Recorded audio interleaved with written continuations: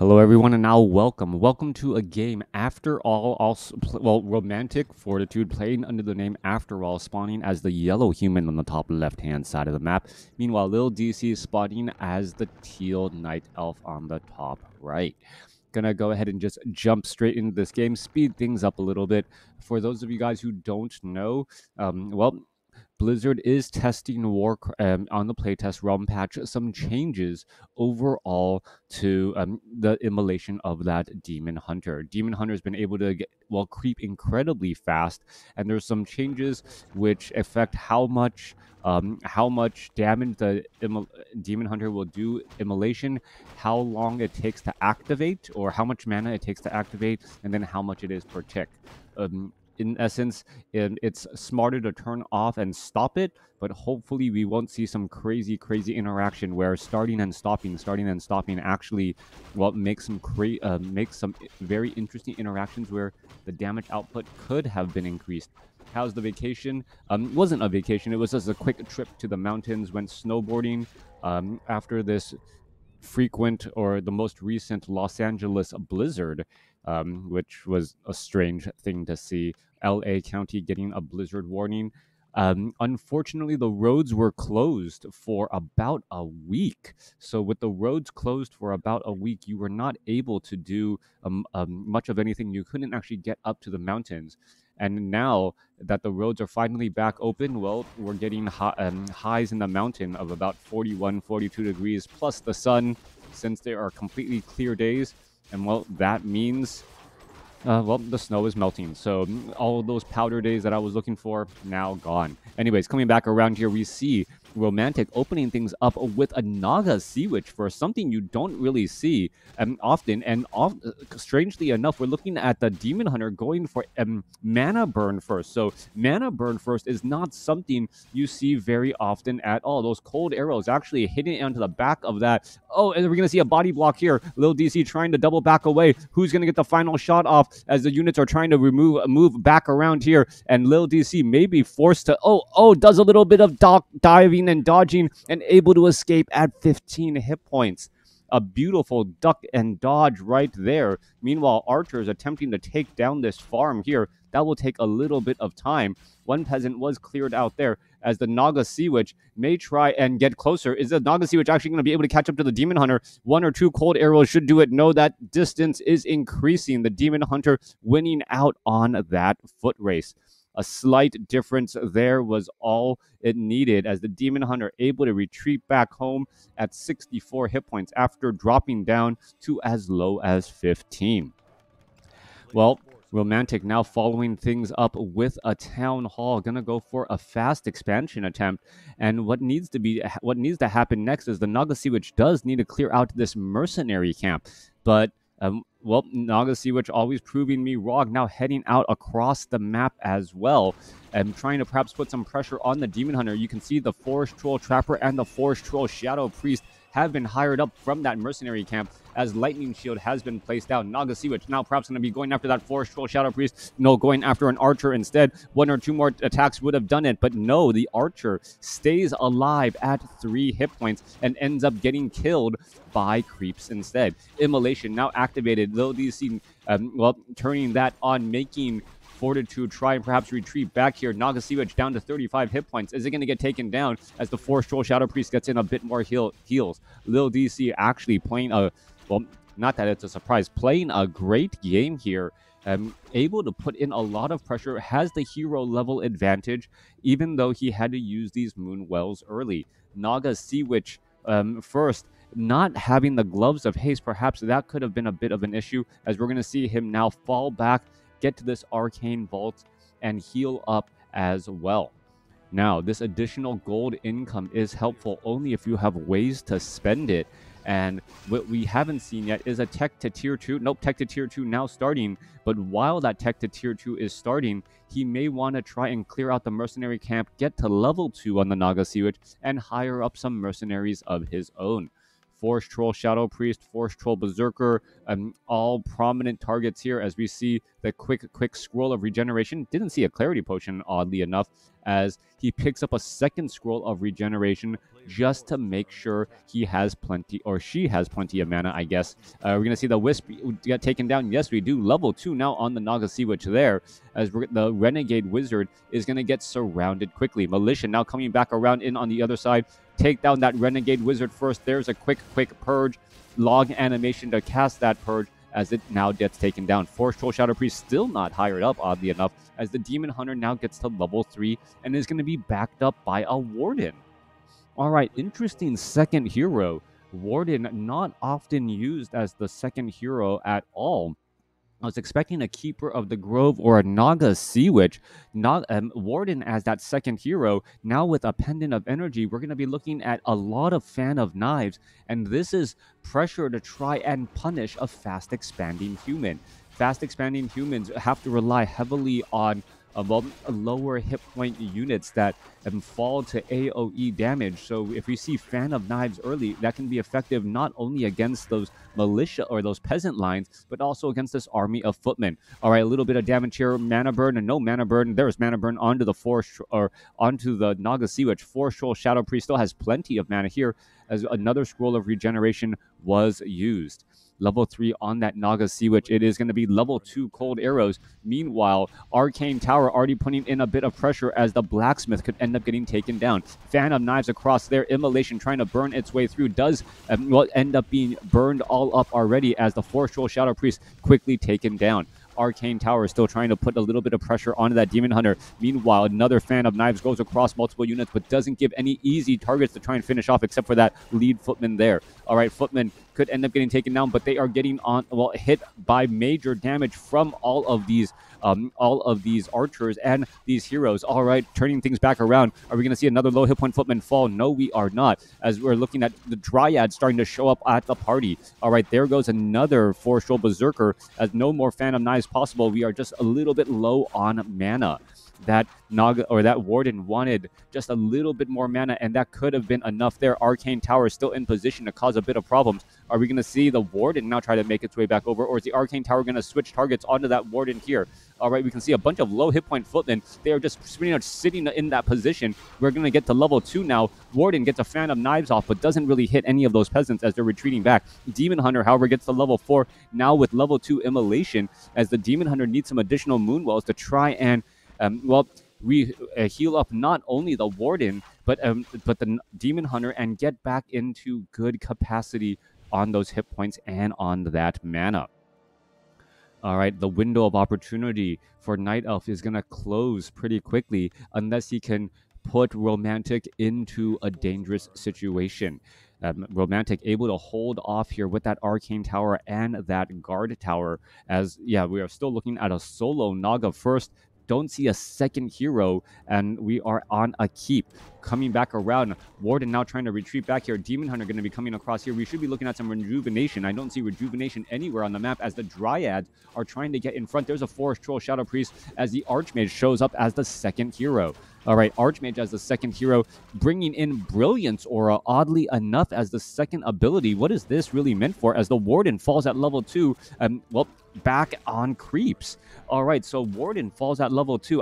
Naga Sea Witch and Archmage doesn't look like they have enough experience to really indicate a kill by the human player. So yeah, losing a little bit of control on his units, losing a Warden at level 2 to creeps is a major setback. All right, trying to resurrect here, but this is going to be some time lost. And now that Romantic has nearly 1,800 gold in the bank, should be able to push out and crank up production easily.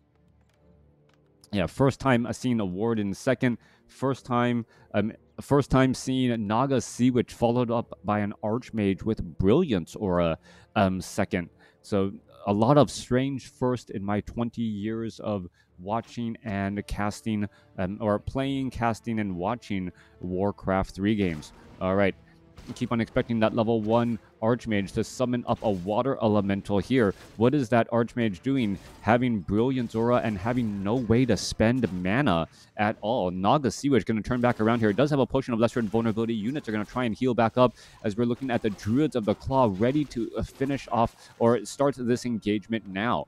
They are going to be going into that, well, bear form and push perhaps on through at this front door. There is a barracks here, dual arcane sanctum. Some spellbreakers are getting cranked out. Riflemen and priest are getting added in as well. Maybe new match. Yeah, players. And this is what you want to see. You want to see new strategies being implemented by players consistently. We're looking now at the Warden. Warden is going to be getting up to what is that going to be 415 mana? Yeah, 415 mana. Also has an orb of venom, so that damage over time is going to start to stick as well. Tree of Life getting thrown down on the bottom right hand side of the map as more creeping is still getting underway. All right, Demon Hunter going to try and test the waters. Are we going to see Immolation? Yes, Immolation getting activated in here, trying to disrupt all of that mining. There's a big Fan of Knives to finish off everything there. That was a blink Fan of Knives as the Arcane Vault now going to get taken down. Meanwhile, off to the north here, we see Archmage is going to use the Scroll of Town Portal to try to head inbound here. They're trying to finish off some of these guard towers are going to be key. And here we are. There goes a guard tower. Warden now taking a lot of cold arrows and focus fire here. Spellbreakers are going to see a Fan of Knives engaging still could be coming possible as the Warden trying to find a position finally gets off a Fan of Knives, but will need to blink back as it took far too much damage in that front line spot. Both sides still trying to engage here, but both heroes of the Night Elf not having enough mana to really make any of those spells powerful. Meanwhile, the Demon Hunter could try and go for a mana burn here in just a moment as we're looking at the Dryads and Bears pushing on through. Rifleman able to get in some big target practice. No Staff of Preservation purchased as there was a double level up. Archmage and Naga Seawitch now at 4 and level 2 respectively. Warden trying to finish off some more units here, but all of the slow coming across from those sorceresses causing problems, making this hit and run extremely effective as the Bears are just trying to chase after targets and unable to really lay down the damage and opening up damage onto those Dryads. 45 supply compared to 54. Warden somehow still fighting after all of these peasants, trying to regain the economic lead here as another bear could end up getting taken down. There was a deny instead. No experience given, but the value of the unit was still lost. All right, what is this Warden going to do? Good Warden's going to try and hide and now has purposely hidden off over there. That is a rather precarious spot. Perhaps a Scroll of Town Portal by the Demon Hunter coming back around would work out well, as this Warden is pretty much just trapped right here with nowhere to go. All right, this is a curious spot for the Demon Hunter to be. Where is he trying to go? Down to 300 hit points, down and dropping quickly, down to 234. What is this? There's a Sentry Ward right there, still just trying to buy perhaps a bit of time. And I don't wait. Maybe the Warden can blink across to get. No, that's way too far. And the Warden is now pretty much just by herself. That was a major setback there. The Warden is now in a tough situation, not going to be able to do much. Finally blinks out after seeing all that. But if the Demon Hunter had just stood here and used the Scroll of Town Portal, the Warden would already be back at home and not be forced to use a bit of mana in order for that blink. There's a rejuvenation onto that Warden now. Meanwhile, down to the south side here, Archmage opted to go for Blizzard first instead of water elementals. Perhaps a slow plus a blizzard is going to be effective at taking down those frontline bears. Dryads, bears in that frontline position here. Warden, well, ready to charge on in. Where is the Demon Hunter? Demon Hunter is in the back position once more. Plenty of Circlet of Nobility. Perhaps going to try and go for some fights here as Militia now joining in on the battle. There is one Arcane Tower here. Demon Hunter could try to funnel on in, taking a little bit too much Arcane Tower feedback damage, as we see level 2 weapon upgrades for those riflemen.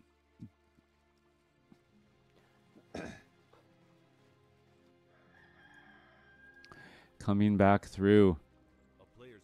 More damage coming online here. We're going to see Ogre Warriors getting to get cleaned up here. Demon Hunter is sitting at level 5, not going to be able to get any additional experience. Naga Sea Witch coming in from behind. Are we going to see some more damage there? Finally taking things off. Potion of Greater Healing picked up by the Warden as the units are now retreating back. There's a rejuvenation and perhaps a Druid of some little bit additional damage here. No rejuvenation, just a transformation as the Demon Hunter now going to use Scroll of Town Portal to head back away. Blizzard now raining down. One Druid of the Claw gets taken out here as that Blizzard does add up quite a bit of damage. Off to the north, Militia, heading back over, perhaps trying to put in pressure, forgetting that there is a Rock Golem creep camp off to the north. Do you think that Shadow Strike damage tick should stack up?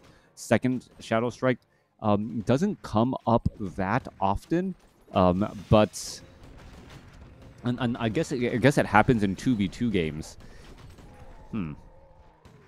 Well, it does. It definitely does happen in. It can happen in 2v2 games.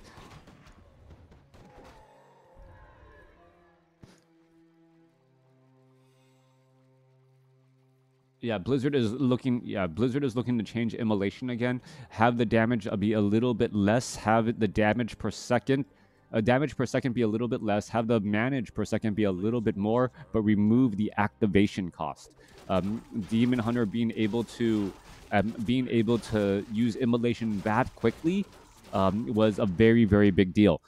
Or level up that quickly was a very big deal. But it's nice to see new variety overall. Anyways, coming back around, a full Moonwell quickly going to get taken down here. So Spellbreakers, Druid of the Claw going to try and engage here. Do we see a Scroll of Town Portal? No mana burn. Dryad quickly going to get finished off here as the main production buildings could end up getting taken down as well.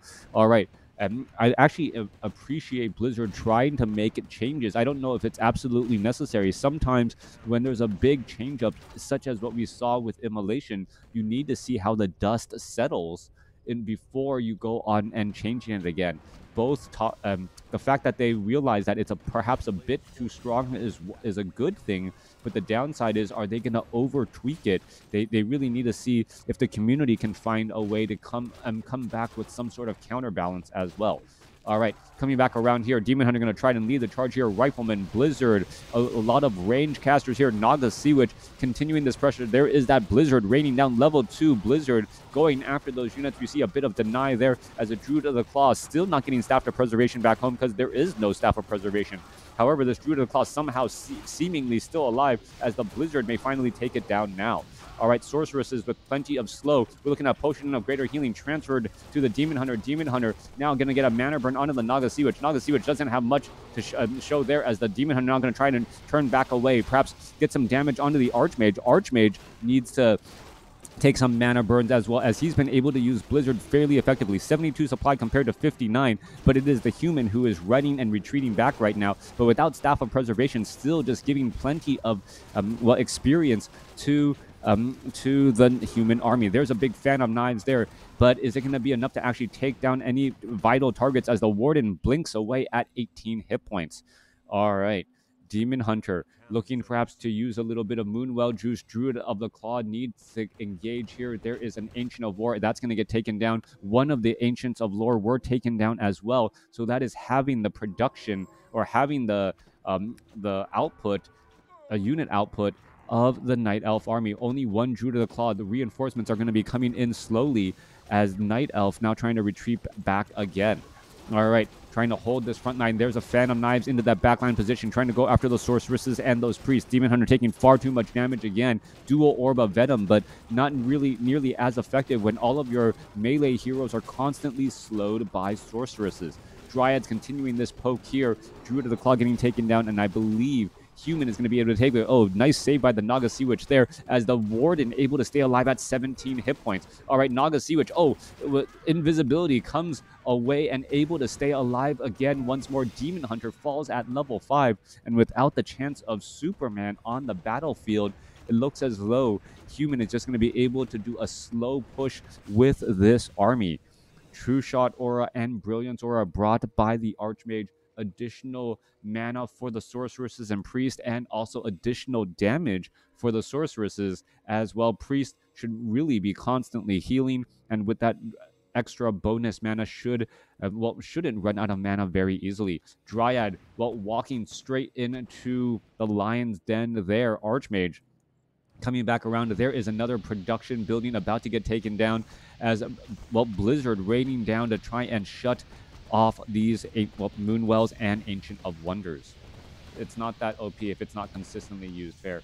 It's OP in level 3 immolation. Yeah. So unless it is the only go-to strategy. Well, Druid of the Claw pretty much getting taken and cleaned up the instant it pops on out here. Demon Hunter is resurrected at the tavern in order to try to get back into this fight, but I think it is going to be a foregone conclusion unless Romantic makes some sort of major misstep here. He should be able to just simply attack move with this army here. All right, Warden trying to push on its way through. That's too many Spellbreakers for the Warden to really blink past. And then Phantom Knives, only at level 2, not really able to, well, cause problems for the Sorceresses and the Priests. Dryad's now trying to retreat back. There is another blink again. A new Rifleman, well, sees the welcoming party that is being pushed towards him as unit after unit is still falling. All right, Orb of Venom damage trying to get one free Rifleman, but at what cost? That may have been a little bit of bait there as the Demon Hunter able to survive ever so barely. All right, a little bit more blinking underway, trying to see where units are going to go. Demon Hunter is slowed once again, and I believe that Demon Hunter is going to end up getting taken down. And no, multiple heroes trying to retreat back once more. Oh my goodness, I believe that's my daughter's phone alarms in the next room. That is annoying. Demon Hunter, Demon Hunter and Warden now trying to retreat back. Dryad off to the north here trying to pick off slow-moving units. But really, Romantic Fortitude sitting in high upkeep with 88 supply army going up against 41. Should have no problems whatsoever. A Naga Sea Witch first, and now going to get Tornado to perhaps try and finish off some of these buildings. All right, Dryad simply trying to walk on by an army of Riflemen. They get, well, poked to death as well. All right, Naga Sea Witch regenerating some of that mana there. You can see that the main town hall has run out of gold. Only 10 more seconds here.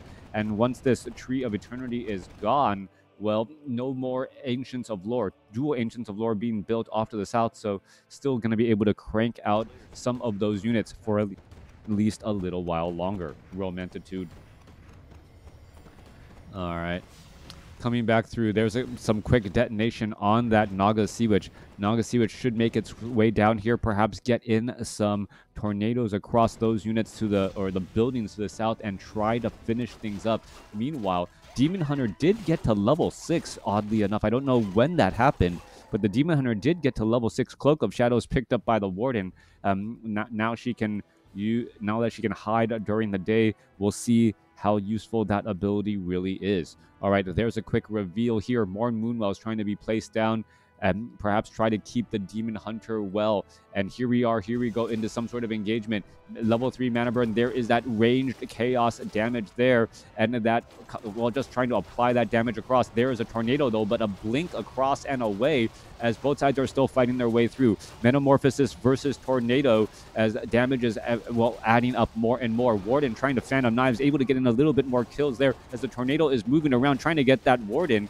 And I believe the Naga Sea Witch is just trying to go after the Warden, not realizing that the Warden can blink around pretty easily and effectively. The Demon Hunter actually getting in some crazy damage here with that ranged chaos damage, getting off some more Phantom Knives as the Demon Hunter, well, has really taken its toll here. Can we see another Phantom Knives here? And how many Priests are here to actually have it affected? Are we going to see a Phantom Knives waiting for it? No Phantom Knives. There he goes. And now gets up to level 5 and able to blink away.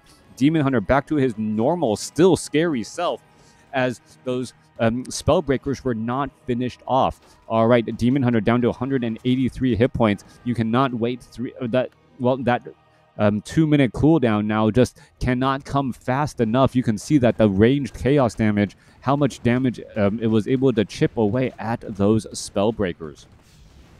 All right, Moonwell after Moonwell is falling. 69 supply compared to 34. We're looking at the Warden getting healed back up. Demon Hunter perhaps going to try and come back around. Druids of the Claw need to be trained up and get some rejuvenation onto that Demon Hunter here, as a little bit of damage going to be, well, applied. Dryad now trying to retreat back. Warden, well, trying to dive on in, perhaps getting a blink fan of knives. There's a mana burn onto the Naga Sea Witch, and here we are, Potion of Lesser Invulnerability. This may be the last effort, last attempt by the Night Elf to try and hold off, perhaps try to tip things in favor, but no, not going to be able to do so. Demon Hunter about to fall. There's another Moonwell heal. He gets taken down finally. Warden going to get taken down as well. Nope. Down to 40 hit points before he leaves the game. 66 supply compared to 29 in the end. The opening segments, Night Elf did have a good chance of trying to shut down Human, as the Naga Sea Witch as a primary hero wasn't that strong, but Romantic able to extend it and make it useful, and eventually having the Archmage with Blizzard, with those Sorceress, Priests, and Spellbreakers, and able to deal enough damage to those bears. Also, Night Elf not getting a Staff of Preservation on either hero was a major setback, as suddenly those bears, as they were slowly falling, it was never like it was bursted down suddenly. Plenty of time for Staff of Preservation. As they were slowly taken down, it was adding more and more experience, eventually giving the hero level advantage to Romantic. Let me know what you guys thought about this game in the comments below. Thanks for watching. Thanks for listening.